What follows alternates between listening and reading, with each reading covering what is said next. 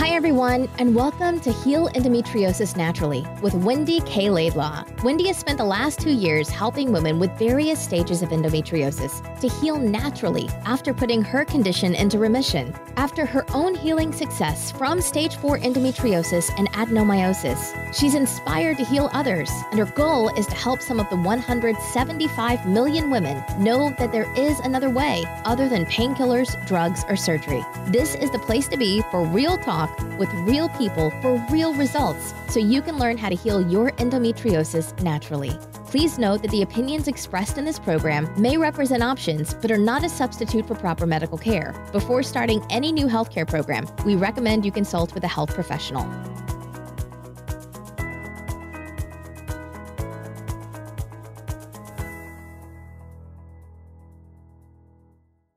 Hey everyone, as always, I hope that this message finds you well. You may have been wondering why I haven't been as vocal of late, and it just dawned on me. I love doing my podcasts, if only to help inspire you all to take the next step, recognize the power that you have within you, and that sometimes the information you've been given in the past about you and your body might be incorrect. So it dawned on me the other day, like I've been feeling a bit of resistance to doing my podcast.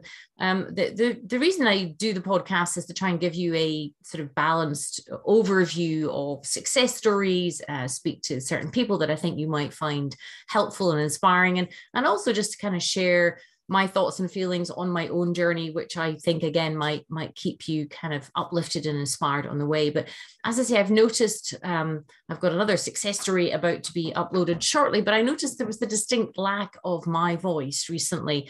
And it got me thinking as to, because as you know, if you've been listening to my podcast for a while, I journal every morning as I wake up. And it occurred to me, like, why am I resisting doing my podcast? Because I have literally 2 full pages of titles and stories that I want to share with you that I think will keep you kind of, as I say, inspired and on track.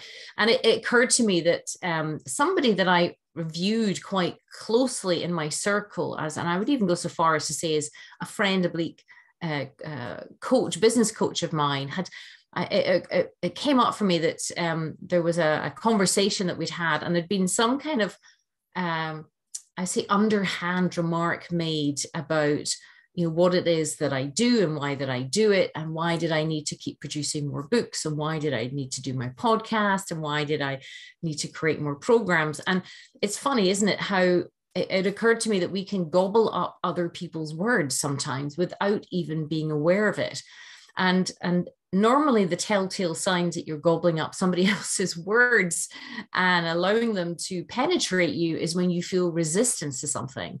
It's amazing how many women on the journey will find resistance to different things at different points. And whilst you could sort of beat yourself up and berate yourself saying, oh, I just need to do it and I should be doing it, I always think that word should is very telling. There's that phrase of, stop shooting all over yourself.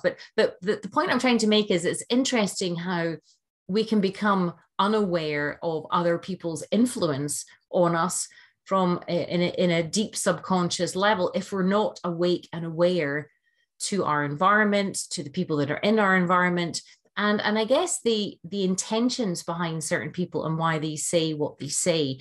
I've since parted company with this particular business coach because I didn't end up feeling that they were a good fit for me, or how shall I say this politely, that they weren't heart-centered. And that's what's really important to me with whoever I align with now, or whoever is in my circle, or whoever I interact with.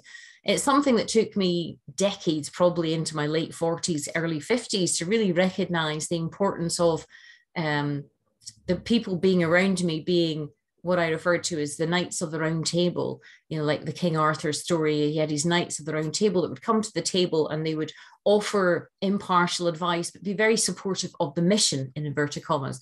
And of course, if you don't already know, my mission is to help educate and inform and, of course, inspire you, the listener, and millions of other women around the world who are just trapped in pain and misery that you don't need to be trapped in.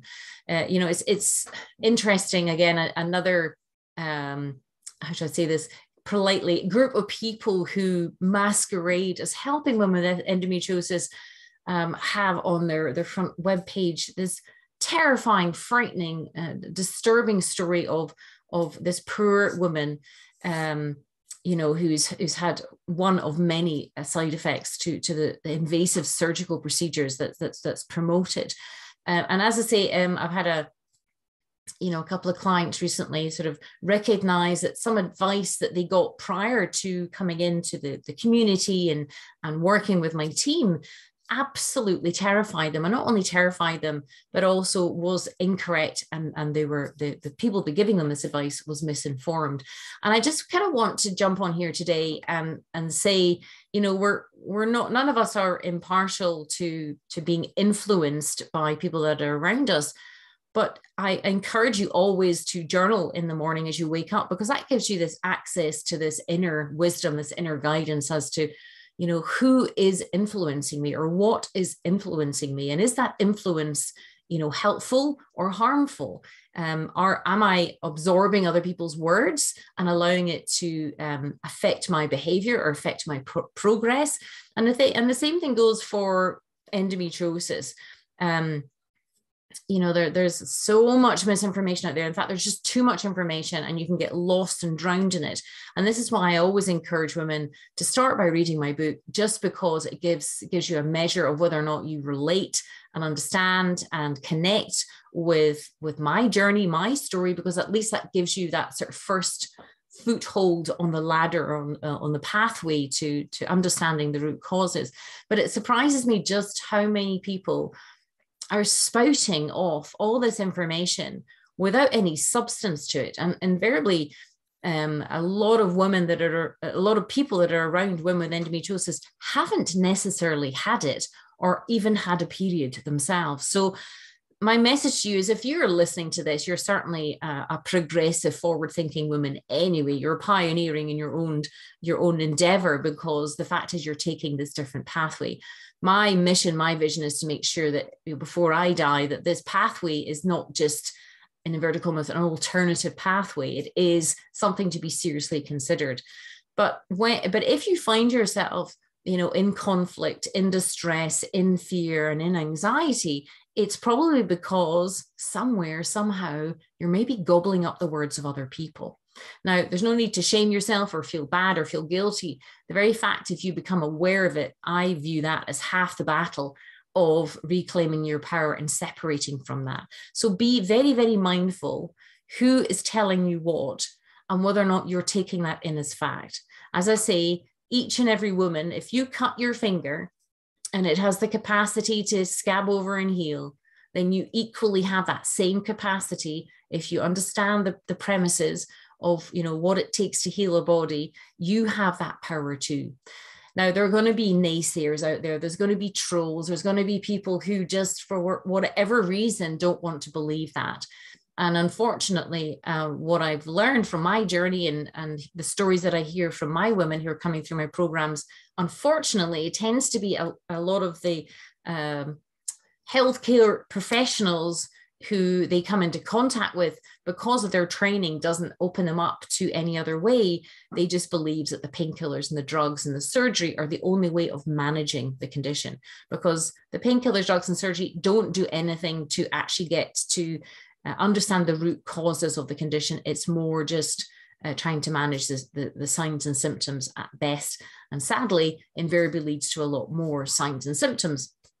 And it becomes this chicken and egg. So just a short podcast today. As I say, it occurred to me that I was influenced by this person, and somehow not shamed per se, but made to feel uncomfortable that I have such passion and love for the work that I do. And I don't even view it as work. I feel that this is something that I've always been destined to do. And it took me late in life to realize what my talents and my gifts were, and to be able to use my sensitivity in a positive way. So if you're a woman with endometriosis and you're still in pain, there's a reason for that pain. Start with the journaling in the morning as you wake up. And of course, if you need help and support in any way, we are here to support you. But just be mindful of the words that are being absorbed by others, and use your journaling, use your pages in the morning, that ink on the paper, to really explore whether you align with those words, you believe those words, whether they're part of you. And each and every one of you have this innate, unique, deep sensitivity and wisdom that unfortunately for thousands of years now, that female wisdom, that goddess, inner goddess, that intuition, instinct, whatever you want to call it, is there. And you have it.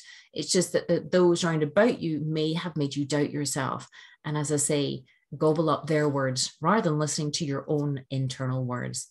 So that is my thought for the day. I do have some more podcasts that I wish to record, and I hope that I've been able to personally bash through this resistance that I had, because my podcast is very important. From the feedback that I get, I very much appreciate that. And of course, hearing that it inspires you to take action, because that is the most important thing. I want you to ask the right questions, the empowering questions of yourself. Don't suffer on your own. If you need support, and then say, what would it take to take that next massive action in a positive new pathway? So until then, look after yourself, take care, and to your health.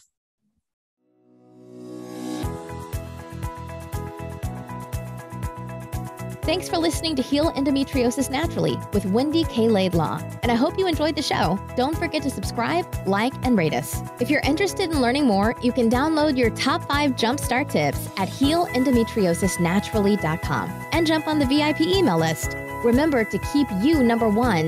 The world needs a healthy you.